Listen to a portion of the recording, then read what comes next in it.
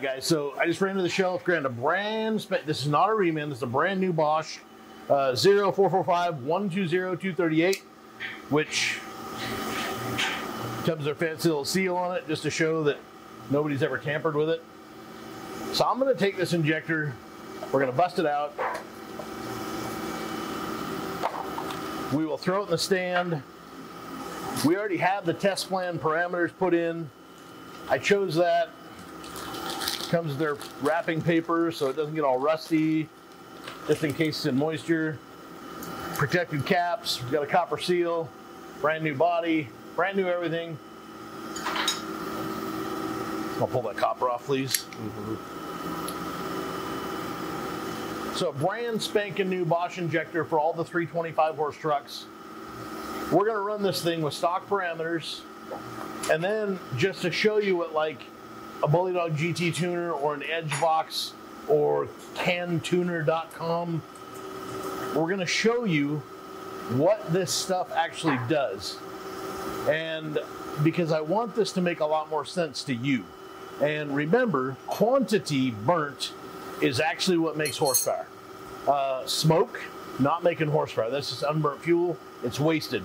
So you have to burn whatever you're shoving in the cylinder, and you've only got so much piston compression time before it goes away.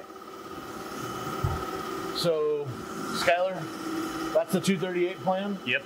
Select, please. Okay, so our VL is Bosch's acronym for the big end. That's the wide open throttle. 1,700 microseconds at excuse me, 160 MPa. So 1,700 injector on time, 160 MPa pressure.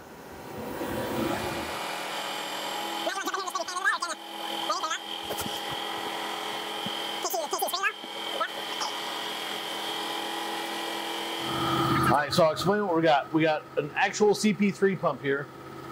And the CP3 pump is feeding a rail. It's basically designed like a Ford Power Stroke. It's going to regulate our rail pressure. We've achieved 160 MPa. Our pump RPM is 1,000.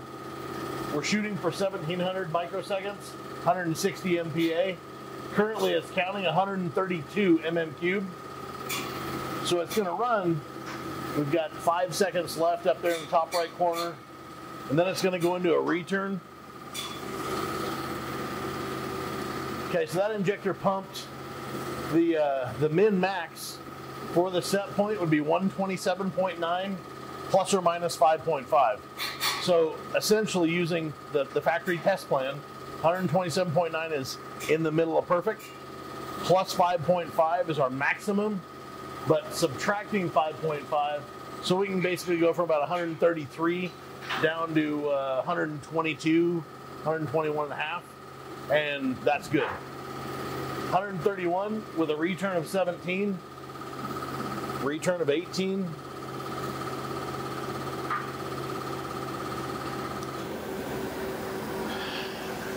The factory set plan, the factory's test plan is going to allow us, what is it, like 50 mm3 for return, and it's still good. Is it like higher than Bosch, 50? it's like 76 mm3 from factory Bosch.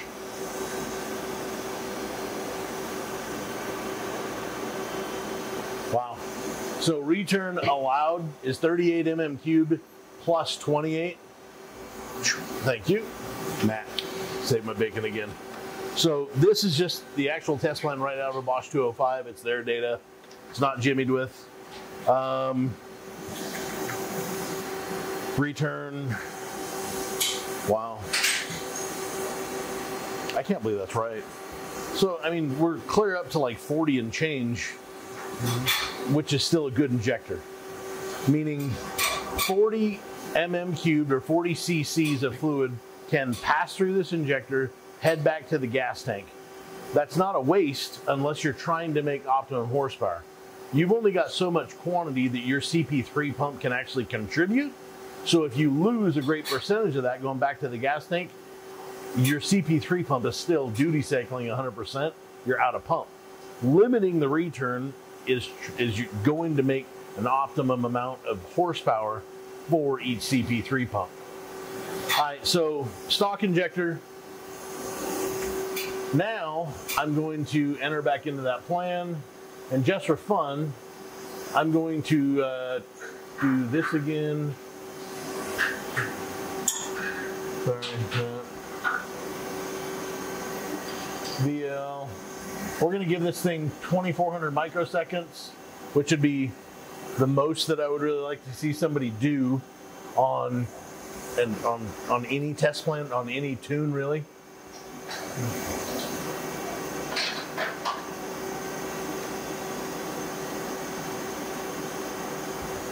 If you watch 2,200, 2,300.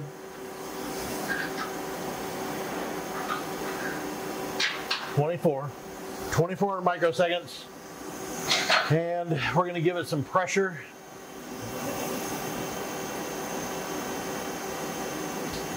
Stock rail pressure sensor in a 5.9 can read 180.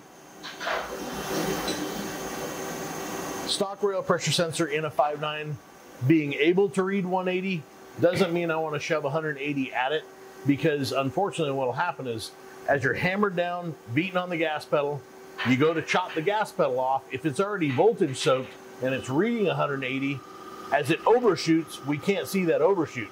You're already at 180. So I'm going to pretend that my program or my tune is 2,400 microseconds at 175 MPa.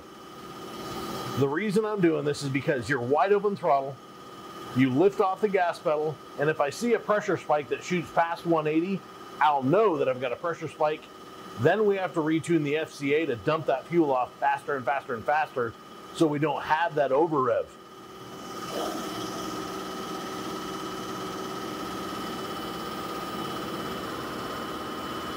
Keep your eyes peeled on the rail pressure. Pump RPM, 132. We're desired 175. We overshot it just a little bit. It's going to settle back down.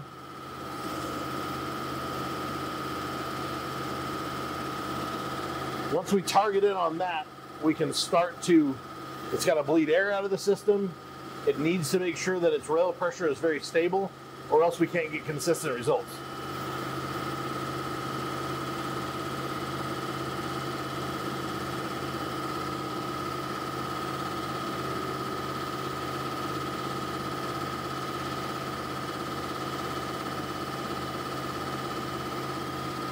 There's a little calculator at.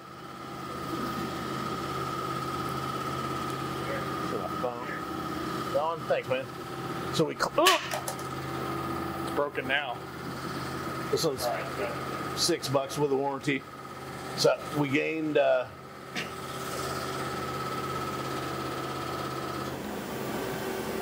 so we were at 131, and now we're at 189. So 189 minus 131 equals, we just gained 58 mm cubed, and we claim that we're able to make how many horsepower? Like 3.5 horsepower per mm? Yep. So if we can actually make 3.5 horsepower per mm cubed, we would take 58, which is what we just gained, times that, times 3.5. That's 203 horsepower going to